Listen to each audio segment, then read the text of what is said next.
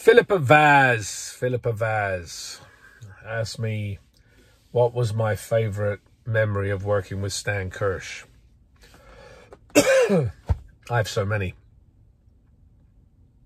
Working with Stan.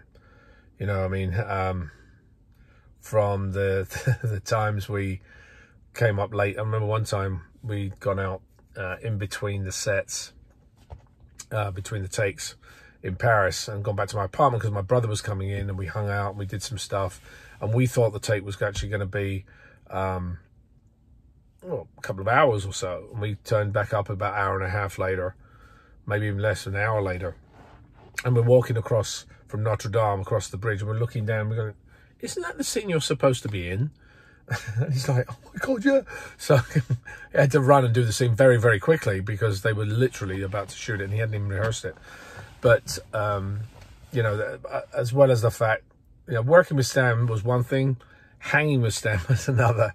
Because we had a couple of things, you know, he got into a little situation in season 1 or season 2, I think it was, where he was out one night and a girl took her heel with her shoe and hit him with it across the head and split his head open, and he had to have stitches.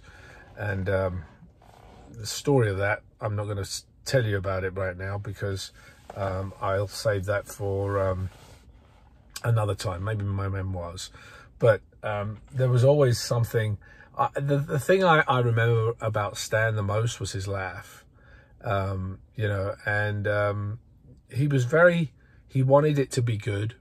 He wanted to make things the best he could be, but he wasn't sure playing a joke either. And so I loved, you know, working with him, hanging with him, and, you know, I miss him. So hopefully he's in a better place where he is now. But dear Stan, I have a lot of memories, and I'm sure Elizabeth Grayson and Peter Wingfield and Jim Burns all would say the same thing, that he's sorely missed. And, you know, we had a great time working with him. So, Stan Kirsch, take care, man.